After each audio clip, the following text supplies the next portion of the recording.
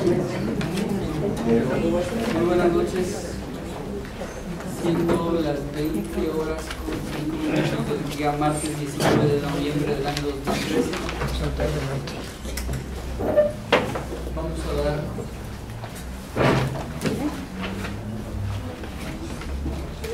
inicio a la reunión de esta noche con la presentación del trabajo de ingreso del licenciado Samuel Gómez Luna Cortés, titulado El existencialismo en la obra del poeta Alfredo R. Plasencia.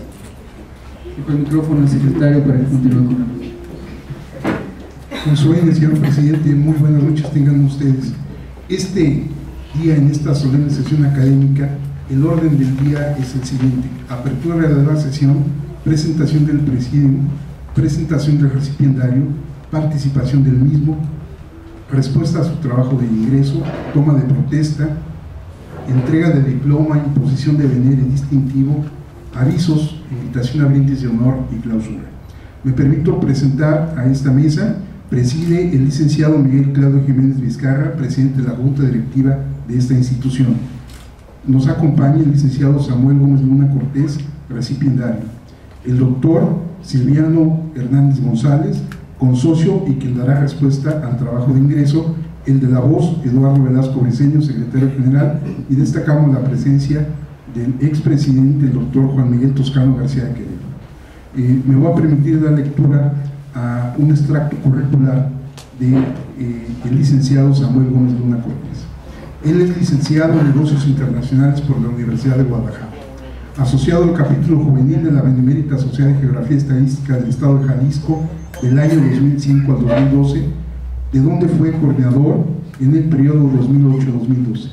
Es miembro del número del Centro de Estudios Históricos Fray Antonio Tello, de la Academia de Estudios Salteños, de la Asociación Mexicana de Fomento del Arte Religioso y de la Tertulia Literaria Mariano Azul. Es jefe del Departamento de Estudios Históricos de la Secretaría de Cultura del Ayuntamiento de Guadalajara de 2010 a 2012. Director de Publicaciones e Investigaciones Estéticas de la Secretaría de Cultura del Gobierno del Estado a partir de marzo del 2013. Colaborador en el programa de radio TV y C7 a las 9 con usted, donde participa con temas relativos a la historia y literatura de Jalisco. Colaborador en el noticiero de Alfonso Javier Márquez con la cápsula cultural Hotel Tejuín. Colaborador de los programas de televisión Buen Día y Caduco en 8 TV. Colaborador en los programas radiofónicos Para Servir a Usted, Vamos a Platicar, Damas de Casa, Noticiero El Despertador Nacional, Notisistema Informa y conductor del programa sabatino Miradas en la Década. Recibió el Premio Estatal de la Juventud en 2010 en el ámbito humanístico, entregado por el Gobierno del Estado el 29 de septiembre de 2011. Y ha sido conferencista de diversos temas como literatos salteños, apuntes sobre Victoriano Salado Álvarez, la muerte del licenciado González Gallo, Entre el dolor y el olvido, la obra de Alfredo R. Plasencia, Agustín Yáñez, retratista de realidades, el licenciado Benito Juárez en Guadalajara, Hilarión Romero Gil, el despertador de la conciencia, Chaplin, el maestro del silencio, El Quijote, una mirada en 400 años, Jalisco, la insurgencia, Mafalda, personaje del siglo XX y XXI, el origen de la fiesta de muertos y de qué nos sirvió la revolución, entre otros. Es autor del libro Luces de Libertad, investigación realizada sobre el despertador americano, el primer periódico independiente de América a 200 años del inicio de la insurgencia en México. Cuenta con diversas investigaciones y publicaciones en varios y muy prestigiados impresos nacionales y extranjeros, destacando las investigaciones que ha realizado en torno a la vida y obra del poeta Alfredo R. Plasencia. Recibimos con un aplauso al licenciado Samuel Gómez Luna.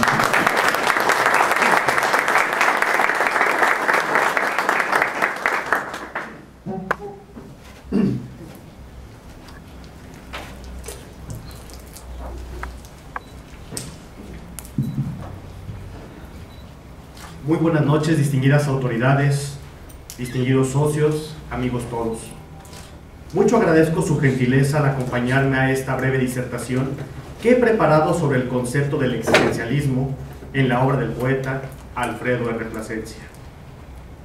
el ser humano es una síntesis de lo temporal y lo eterno, de lo finito y lo infinito. Søren Kierkegaard. Antes de iniciar, sugiero prudente hacer de su conocimiento que el presente trabajo forma parte de una investigación que estoy elaborando y sirva pues el comentario como referencia técnica. ¿Qué es el existencialismo? Se entiende por existencialismo como aquella corriente filosófica que persigue al conocimiento de la realidad a través de la experiencia inmediata de la propia existencia. Podemos definir el concepto del siguiente modo: el hombre como individuo es responsable creador del significado de su vida. Se considera al filósofo danés Søren Kierkegaard el padre del existencialismo, quien, por cierto, determinó que cada individuo es quien debe encontrarle sentido a su existencia. Además, nos precisó que la mayor responsabilidad del ser humano radica en vivir su propia vida de forma pasional y sincera, pese a los obstáculos que puedan existir. Pese a la paternidad de Kierkegaard, no será sino hasta la década de los 40 cuando se acuña y difunde el término existencialista en la vida y obra de Jean-Paul Sartre y Albert Camus, máximos representantes de este movimiento. Para Sartre, el existencialismo es una forma humana de entender la existencia misma. El existencialismo cuenta con 3 movimientos o escuelas primordiales, que para los efectos prácticos del presente trabajo se referirán de la siguiente manera. Existencialismo teísta, que reflexiona sobre la existencia de Dios y el espíritu y su relación directa con la existencia humana. Existencialismo ateo, niega la existencia y comunión de Dios en la vida del hombre. O el existencialismo agnóstico, el que considera que la existencia de Dios, en caso de existir, es irrelevante para la existencia misma del hombre. Sabemos que el hombre vive condenado a la libertad, y esta libertad nace, de acuerdo a la escuela existencialista, cuando el hombre tiene el primer pensamiento. Es confirmar lo que la melancolía inglesa nos regó en labios de Shakespeare: yo podría estar encerrado en una cáscara de nuez y sentirme rey de un espacio infinito. Sabemos que la libertad nos lleva, irremediablemente, a ser conscientes de nosotros mismos y de nuestra realidad. Pero el hombre, en la búsqueda de sí mismo, puede caer de bruces ante el abismo de la náusea que nos habló Sartre, y saber que el hombre, al estar condenado a la libertad, tiene por privilegio y quizá única obligación ser consciente de ese derecho. Porque es duro decirlo, el hombre, si elige no elegir, está eligiendo, ergo, es preso de su libertad. Søren Kierkegaard, célebre filósofo danés, quien sostuvo primordialmente su obra en los conceptos de la angustia y la realidad del hombre ante la libertad, expuso en su obra la responsabilidad de ser conscientes de nuestra realidad a través de nuestros propios medios. De acuerdo a la biografía que circula en internet, sabemos que Kierkegaard nació en una acaudalada familia en Copenhague el 5 de mayo de 1813. Su padre, Michael Kierkegaard, era un hombre muy religioso. Estaba convencido de que se había ganado la ira de Dios y por ello creía que ninguno de sus hijos viviría más allá de la edad de Jesucristo, 33 años. Pensaba que sus pecados, tales como maldecir el nombre de Dios en su juventud y posiblemente embarazar a la madre de Kierkegaard fuera del matrimonio, eran merecedores de ese castigo. Aunque muchos de sus 7 hijos fallecieron jóvenes, su predicción se demostró errónea al superar 2 de ellos dicha edad. En esa temprana introducción a la noción de pecado y en la relación entre padre e hijo, radican los fundamentos de gran parte de los trabajos de Kierkegaard, particularmente en el libro Temor y Temblor. La madre de Kierkegaard, Anne, no es mencionada directamente en sus libros, aunque también ejerció influencia sobre sus obras más tardías. A pesar de que la melancolía religiosa ocasionalmente afectaba a su padre, Kierkegaard y él estaban estrechamente unidos. Kierkegaard aprendió a explorar el reino de su imaginación mediante una serie de ejercicios y juegos que ambos practicaban juntos. El padre de Kierkegaard murió el 9 de agosto de 1838, a la edad de 82 años. Antes de su fallecimiento, le pidió a Søren que se hiciera pastor. La vida religiosa de su padre había influido profundamente en Søren y se sintió obligado a cumplir su deseo. 2 días después, el 11 de agosto, Søren Kierkegaard escribió: mi padre murió el miércoles. Había deseado mucho que viviera unos pocos años más, y veo su muerte como el último de los sacrificios que hizo por mí. Murió por mí con el fin de que, de ser posible, pueda convertirme todavía en algo. De todo lo que he heredado de él, su recuerdo, su transfigurado retrato, es lo más preciado para mí, y tendré mucho cuidado de preservar su memoria, escondida a salvo del mundo. Kierkegaard asistió a la Escuela de Virtud Cívica, sobresaliendo en latín e historia. Continuó estudiando teología en la Universidad de Copenhague, pero estando allí se inclinó más hacia la filosofía y la literatura. En la universidad, Kierkegaard escribió su disertación sobre el concepto de ironía en constante referencia a Sócrates, la cual fue considerada por los expertos de la universidad como un trabajo notable y bien pensado, aunque mencionaron que se excedía ligeramente de lo literario para hacer una tesis filosófica.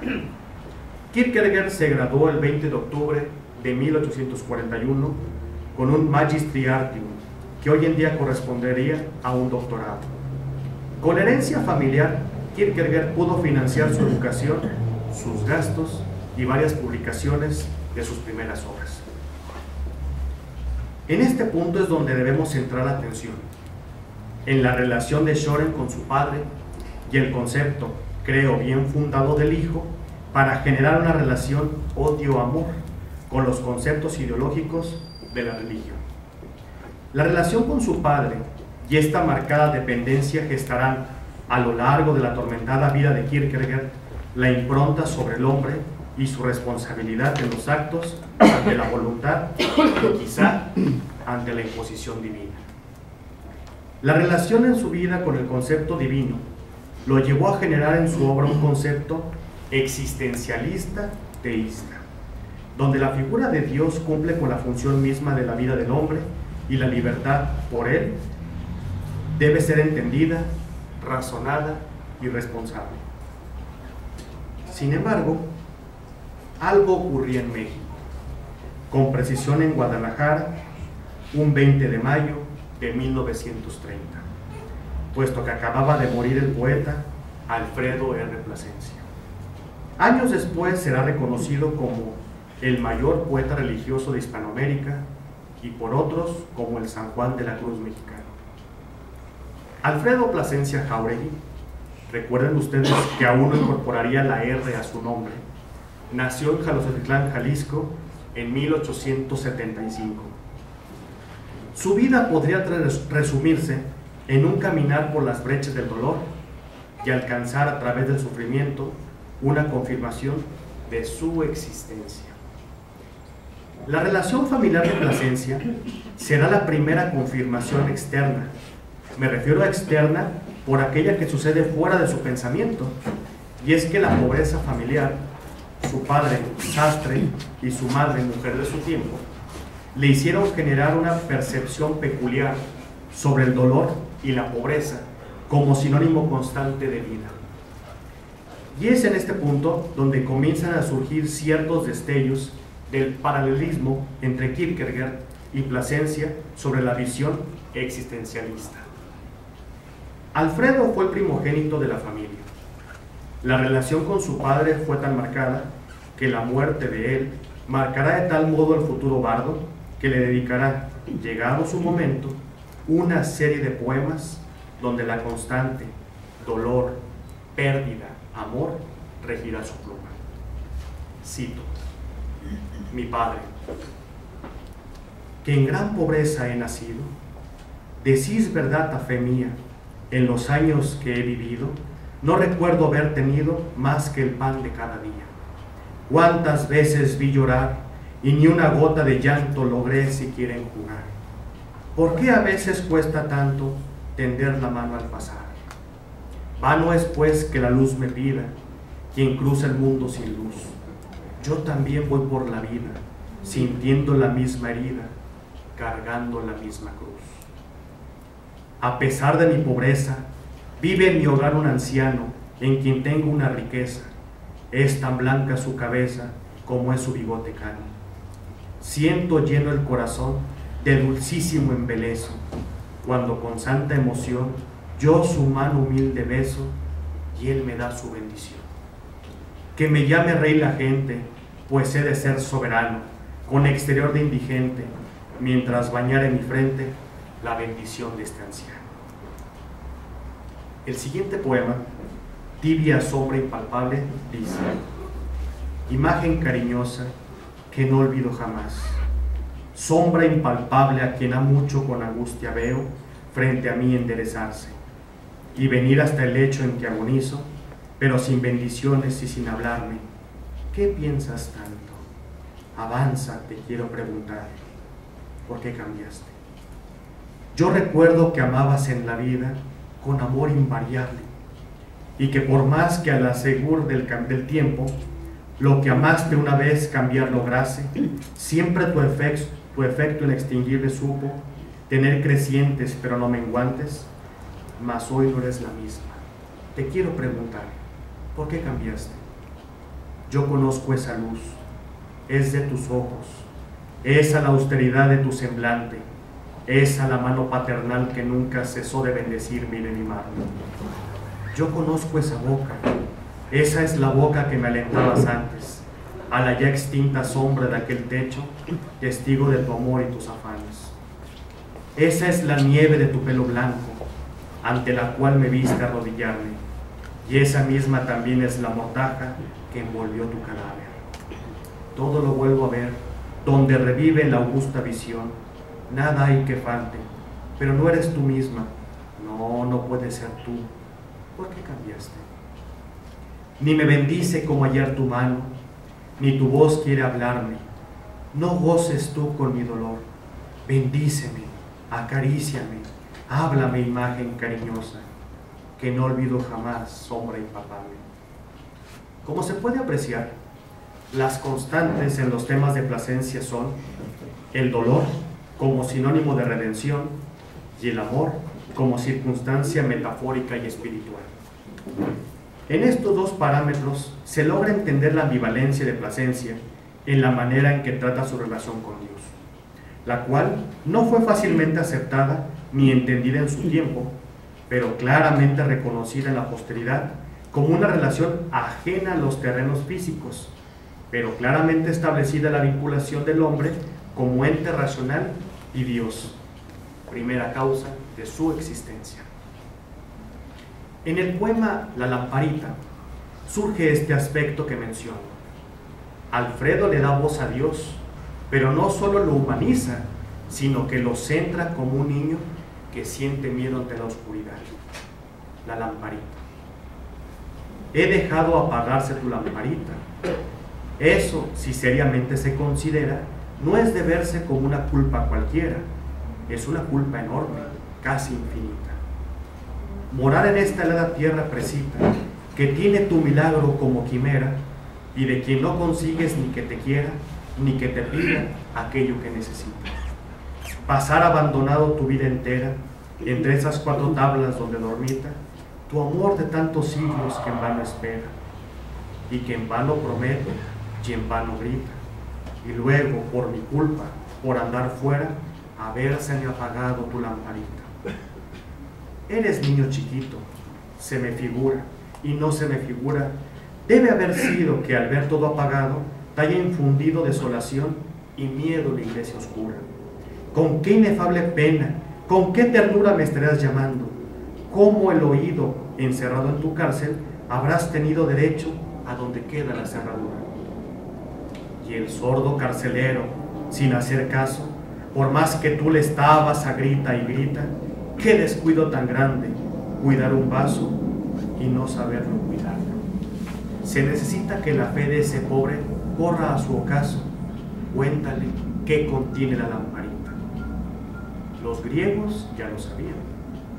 Si los tigres tuvieran conciencia, su dios, sin duda, sería un tigre enorme. Como se ha demostrado, también en este poema la constante de noche y oscuridad, como sinónimo de frío espiritual, dolor material y no certeza de saber el camino, se hace presente la angustia. Pero esta angustia es compartida y razonada. El sentimiento de culpa es mayor, pero también el conocimiento de su libertad. El concepto existencialista de amor puede entenderse como aquella razón, primera causa, en que el hombre puede justificar su existencia. Partiendo del concepto idealizado que sustenta que el amor es una justificación hacia el ser amado, Plasencia da un giro sobre su eje y nos precisa: de eso me estoy muriendo. Nervo, el gran taciturno, tengo la tentación de odiar a Nervo.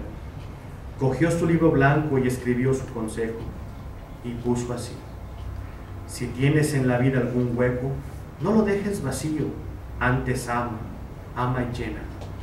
Cayó el libro en mis manos, púseme a abrirlo trémulo y bebí de rodillas aquella plenitud de su consejo. Quise que no tuviera mi vida un solo hueco, y esa ha sido la causa de que me esté muriendo. Abría todos mis manos y mi alma y mis senos. ¿Para qué? Yo estoy solo, siempre solo, con mi frío y mi miedo. ¿De qué suerte pudiera llenar tan hondo hueco? ¿Qué libro tan malo? ¿Qué imposible sentencia esa de Nervo?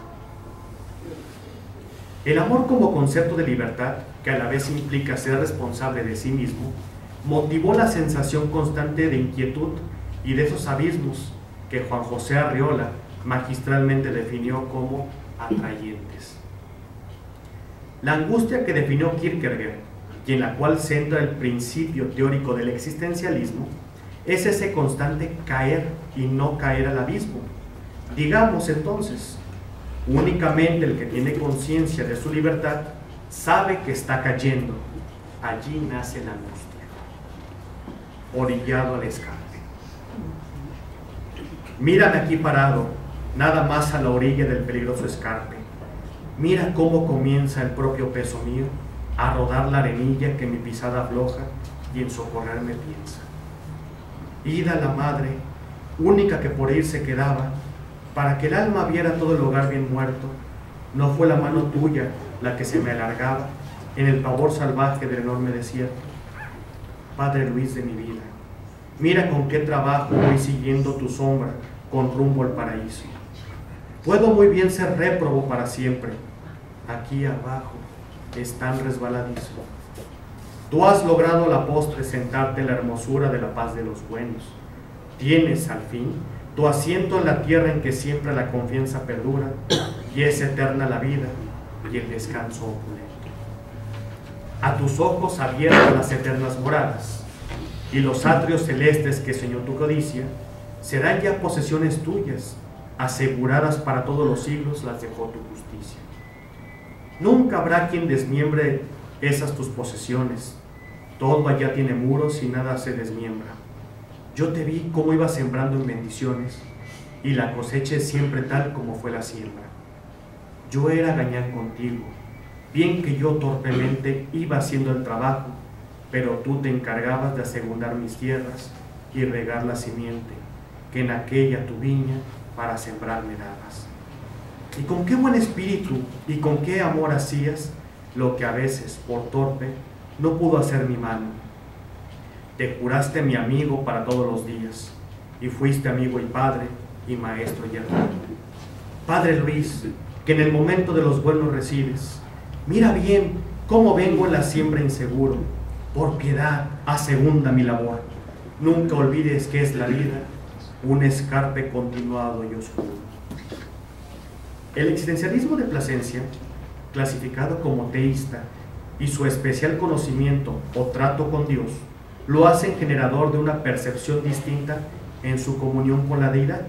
Es decir, Plasencia se sabe hijo de Dios y reconoce a Dios como artífice supremo del mundo y de su mundo, ya que a lo largo de su vida y obra vemos cómo llega a enfrentarlo y a cuestionarlo.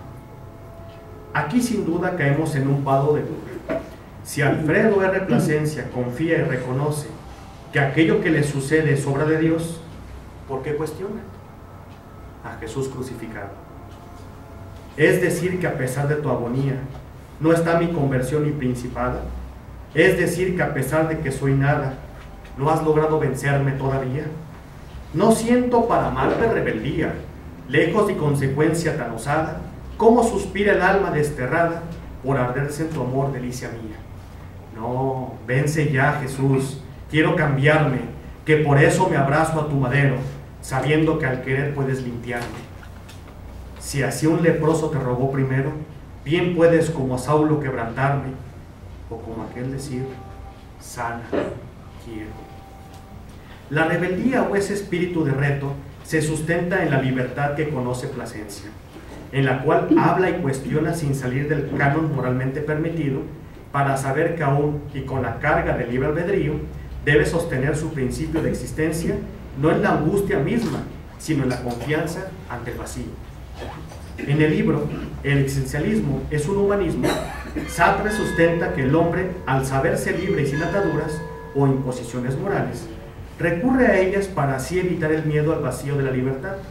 Esto es, el hombre, al unirse de manera ideológica o espiritual a ciertas tendencias sociales, ya sea religión, ideología política, etc., delega en esos principios su actuar, evitando tomar decisiones propias y evadiendo de manera magistral el derecho a usar su libertad.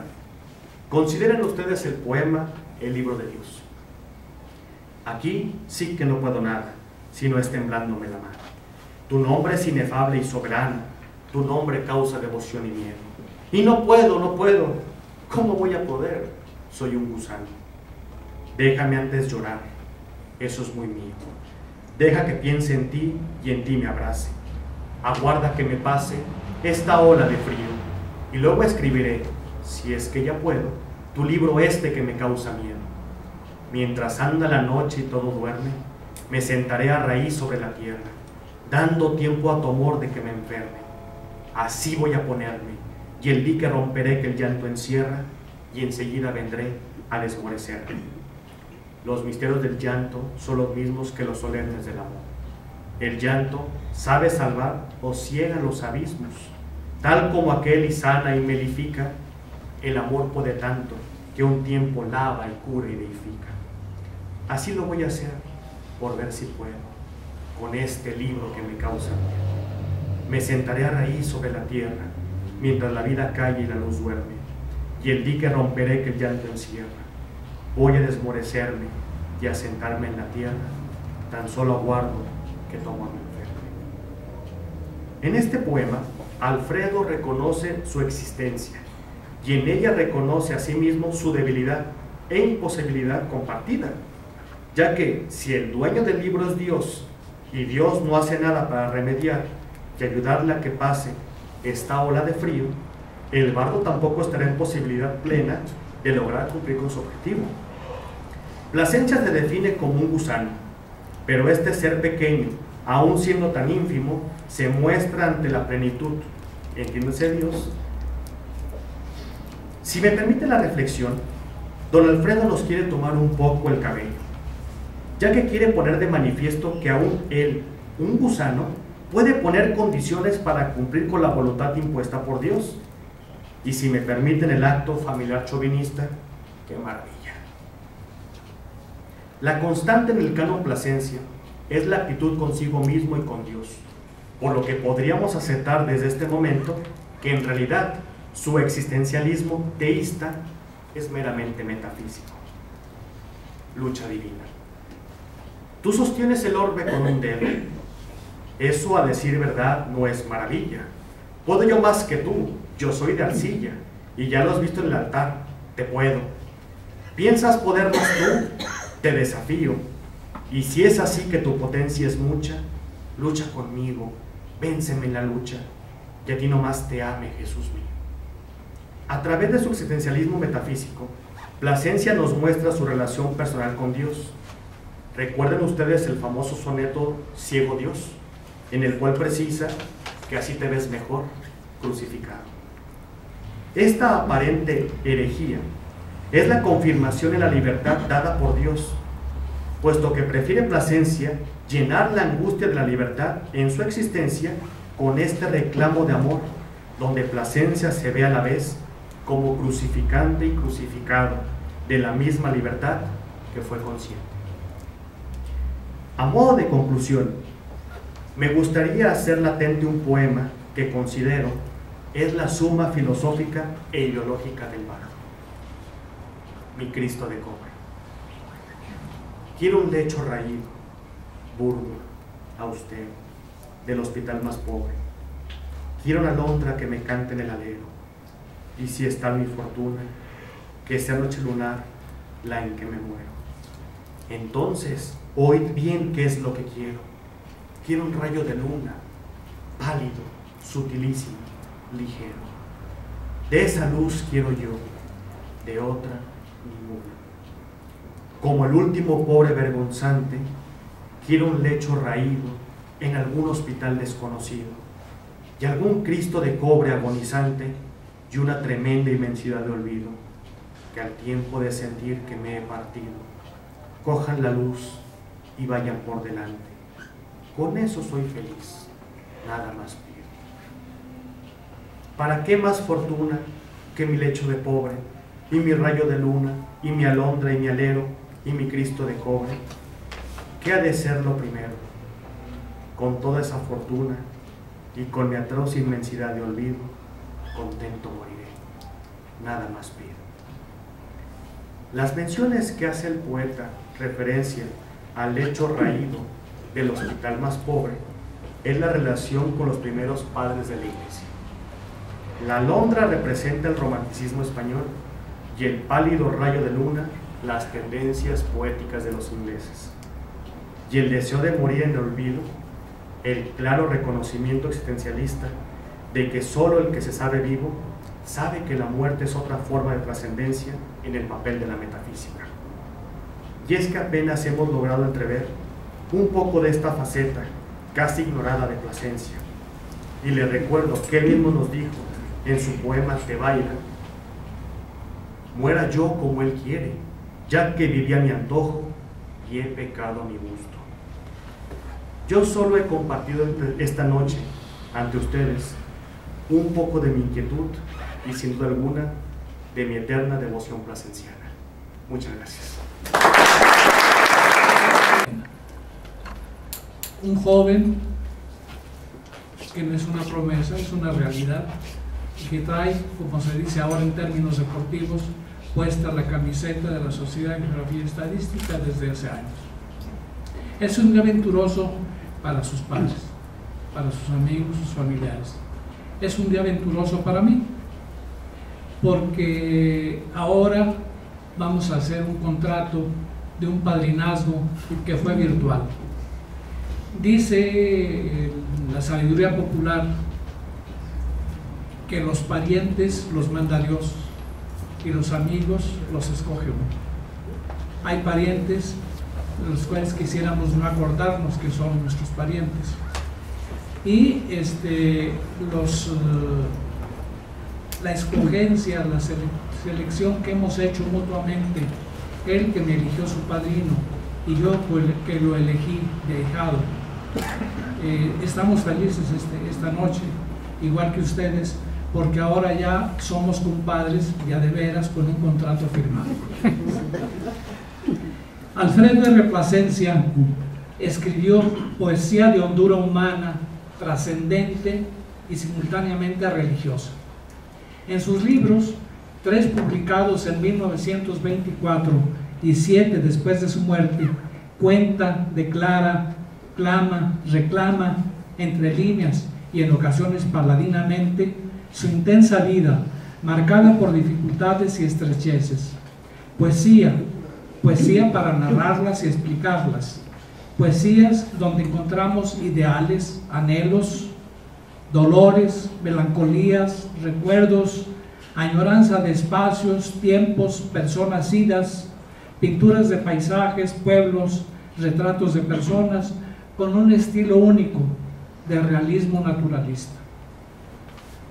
Se le encasilla como poeta religioso, lo cual me parece parcial, incompleto e insuficiente.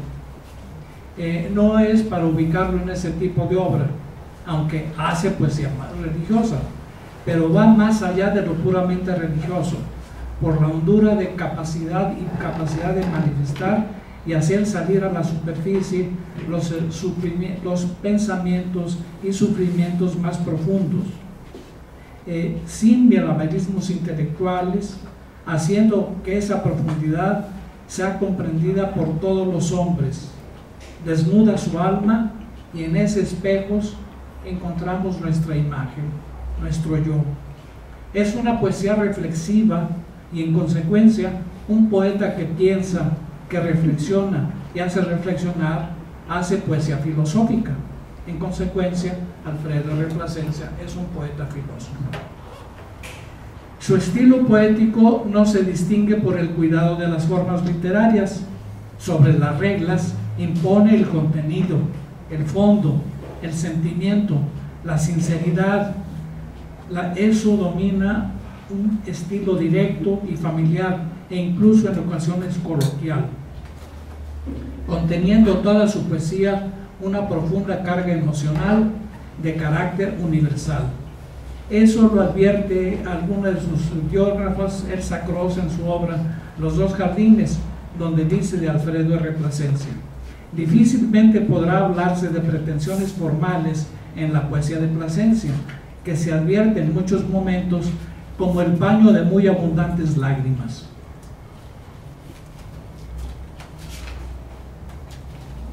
La obra inicial de Plasencia no llamó la atención general de los críticos contemporáneos. Solo algunos intelectuales regionales se interesaron en su obra. Agustín Yáñez lo calificó visionariamente de poeta universal. Emanuel Carballo afirmó de Plasencia que es un caso insólito en la poesía mexicana. Alfonso González Hermosillo habló de él, con él, y recopiló, elogió su obra y la editó. Es hasta después de su muerte que más críticos se interesaron en él y en su obra poética. Es en las últimas décadas cuando Alfredo Ramón Plasencia ha despertado mayor interés, examinando su obra, editándola, integrándola en estudios antológicos o rindiendo homenaje a él y a su obra. Se le ha clasificado como poeta religioso y ha dicho que es un encasillamiento parcialmente verdadero, pero que se queda corto. Obedece a que su producción literaria la dedica a Dios, y esa poesía a Dios es la más difundida y aceptada por el pueblo y los intelectuales. Son muy conocidos sus poemas: Ciego Dios, Lucha Divina, El Libro de Dios, El Divino Disfraz, Miserere, El Cristo de Temaca, Qué Cosas, El Dueño del Libro y Mi Cristo de Cobre. Son ejemplo de ello. Algunos autores han incluido sus obras y poemas inéditos en antologías, suplementos culturales. Alfonso Junco, Carlos González Salas, Alfonso Méndez Plancarte, Ernesto Flores empezaron a revalorarlo en la revista Ábside.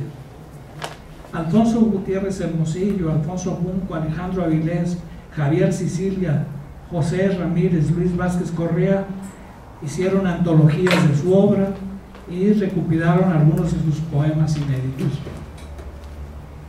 La importancia y recepción que ha tenido la obra de Plasencia ha despertado el interés de estudiosos, quienes lo han incluido en sus antologías: José Emilio Pacheco en Poesía en Movimiento, Juan Coronado en Vuelo de Palabras, Salvador Elizondo en su Museo Poético, Sara Velasco en su volumen Escritores Jaliscienses, José Joaquín Blanco en Crónica de la Poesía Mexicana, Gabriel Said en Ómnibus de Poesía, Óscar Trejo Zaragoza en Florilegio Jalisciense, Miguel Ángel Rueda en Antología de Poetas Españoles e Iberoamericanos.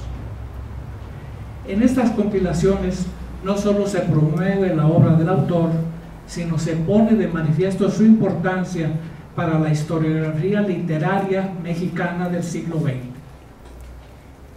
La Benemérita Sociedad de Geografía y Estadística del Estado de Jalisco y sus miembros no se han mantenido al margen de ese estudio y difusión de su obra.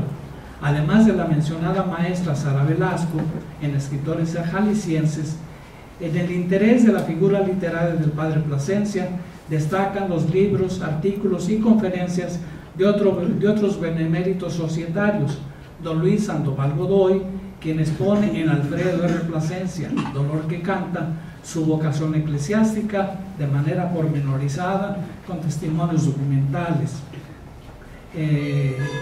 El contador público Trinidad Padilla Lozano y Wolfgang Gott y Cecilia del Palacio en Jalisco desde la Revolución, así como artículos, conferencias y difusiones radiales de nuestro hoy recipiendario, el licenciado Samuel Gómez Luna Cortés, por muchos años mantenedor y sostenedor del capítulo juvenil de nuestra benemérita sociedad.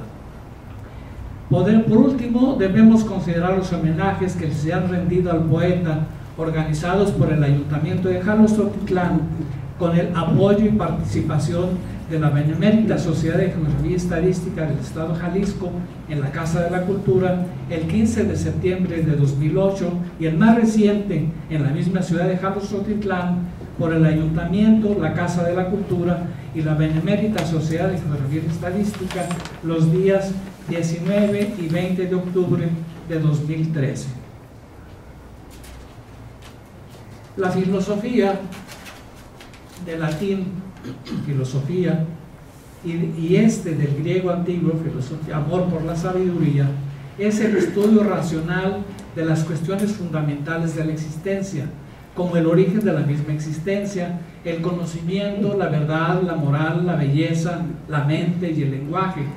Al abordar estos problemas, la filosofía se distingue del misticismo, la mitología y la religión por basarse en argumentos racionales por sobre argumentos de autoridad y de la ciencia, porque generalmente lleva adelante sus investigaciones de una manera no empírica, sino mediante el análisis conceptual, los experimentos mentales, la especulación, otros métodos a priori, aunque sin desconocer la importancia de los datos empíricos.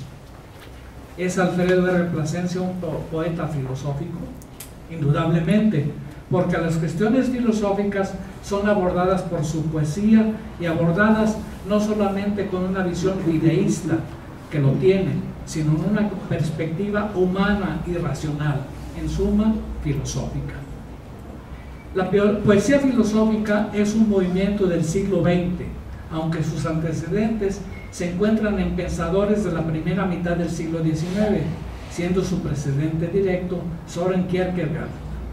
Su filosofía es contraria al panlogismo hegeliano como la oposición más dura al sistema y a la idea absoluta.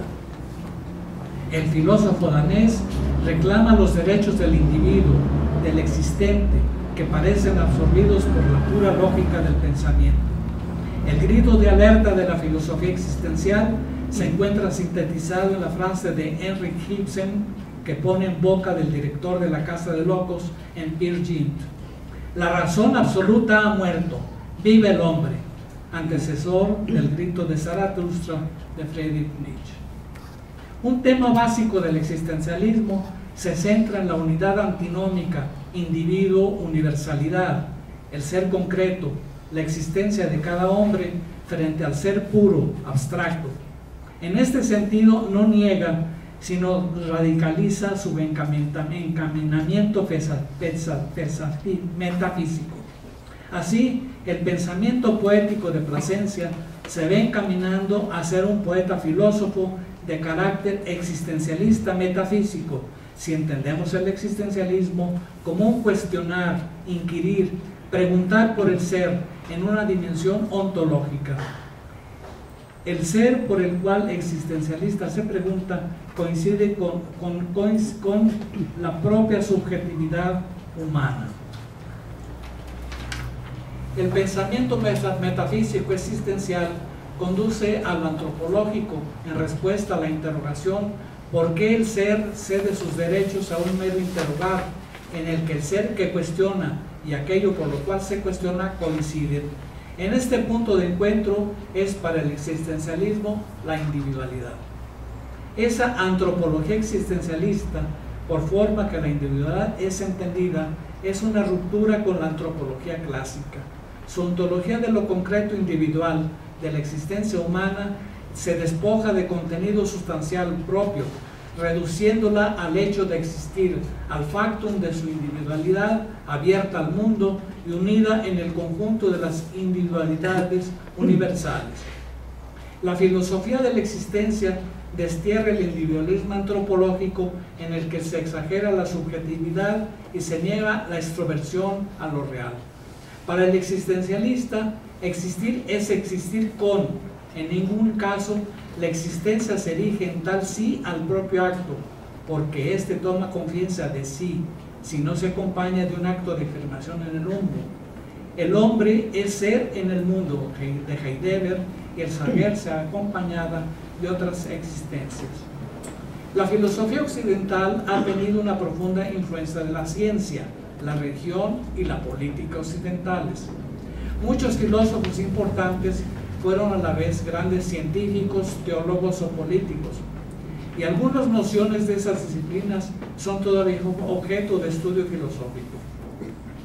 Esta superposición de disciplinas se debe a que la filosofía es una disciplina muy amplia. En la actualidad, sin embargo, desde el siglo XIX, los filósofos han restringido su área de investigación y se caracterizan por estudiar cuestiones más fundamentales y generales. Así encuadrado y entendido el existencialismo, la obra poética de Alfredo P. Plasencia resulta religiosa, filosófica, de carácter existencialista, y veremos que además es metafísica. La metafísica se ocupa de investigar la naturaleza, estructura y principios fundamentales de la realidad. Esto incluye la clasificación e investigación de algunas de las nociones fundamentales con las que entendemos el mundo, incluyendo ser, entidad, existencia, objeto, propiedad, relación, causalidad, tiempo y espacio.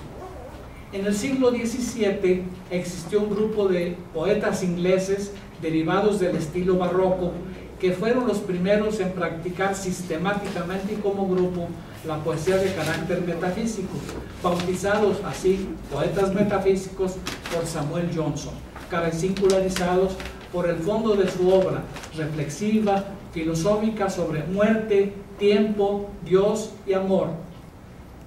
Algunos poetas integrantes de ese grupo fueron especialmente John Donne, Herbert, Richard Crashaw, Marvel, Bogue y Thomas Farrell. Este grupo de poetas compartió un interés común en temas metafísicos y un enfoque parecido al abordarlos. Sus versos religiosos y rigurosos se orientaban a expresar más razones que emociones. ¿Estamos hablando de poetas ingleses o de Alfredo P. Plasencia?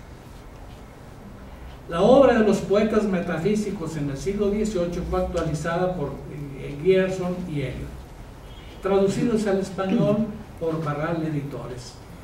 La poesía metafísica incluso influyó en obra de poetas españoles como Luis Cernuda o Ángel Valente. Este grupo, es decir que Alfredo P. Plasencia es poeta metafísico, no es poca cosa.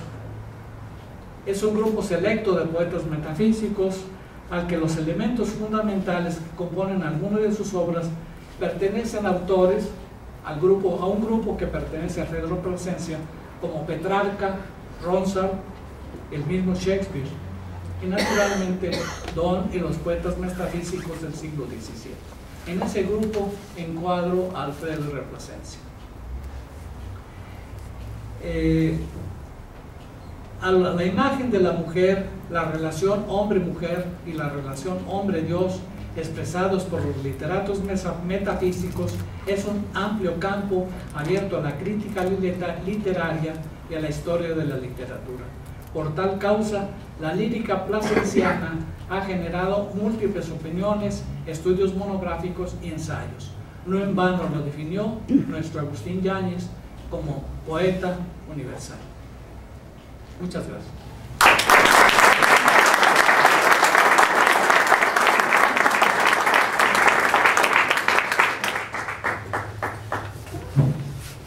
Solicitamos ahora al licenciado Miguel Claudio Jiménez Vizcarra, presidente de la Junta Directiva de esta institución, tome la protesta reglamentaria para luego entregar el diploma e imponga la venera y el distintivo.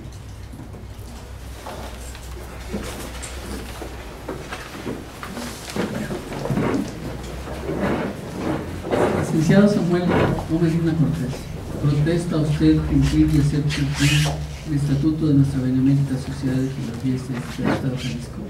Sí, protesto. Y si así fuere, la sociedad se lo agradecerá, si no, se lo reclamará. Muchas felicidades.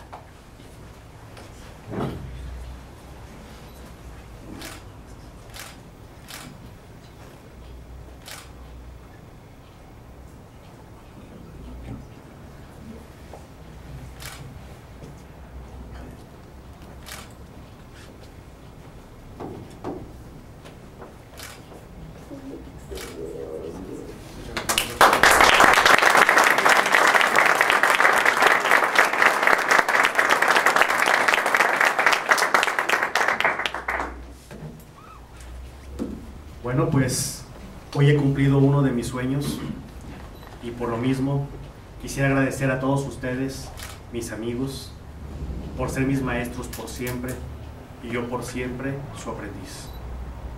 A ustedes los conocí desde antes de haberlos visto. Sus nombres, sus libros, sus reflexiones fueron ocupando un sitial importante en mi enciclopedia mental, como asegura Humberto Eco. Gracias por escucharme y dejarme aprender de ustedes. Gracias a Rosy. Porque creo que ha llegado el momento de hacer un reconocimiento. Y es que debo decirles a ustedes que ustedes forman parte de mis héroes convocados, mi liga de hombres y mujeres extraordinarias. Muchas gracias.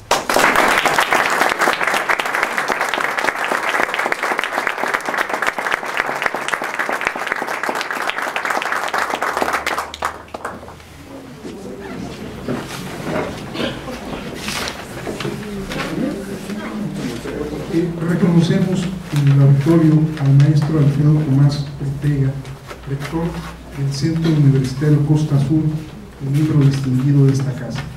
Me voy a permitir dar los siguientes avisos. El jueves 21 a las 20 horas se presenta el trabajo de ingreso del señor Esaú García del Real titulado Liderazgo, una perspectiva diferente.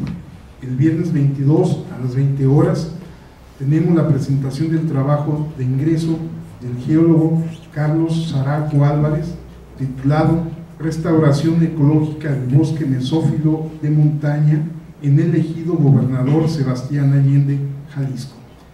Antes de concluir, esta casa invita a todos ustedes a un brindis en honor de nuestro nuevo consorcio y de todos ustedes. Cedo el uso de la voz al licenciado Miguel Claudio Jiménez Vizcarra para que haga la clausura de esta solemne sesión. Bien, se le pasó al señor secretario decirles que hay ejemplares de la obra del recipiendario a la disposición de quien tenga interés de ella. Bien, pues siendo las 21 horas de este martes 19 de noviembre del año 2013, damos por concluidos los trabajos de esta noche. Muchas gracias, buenas noches.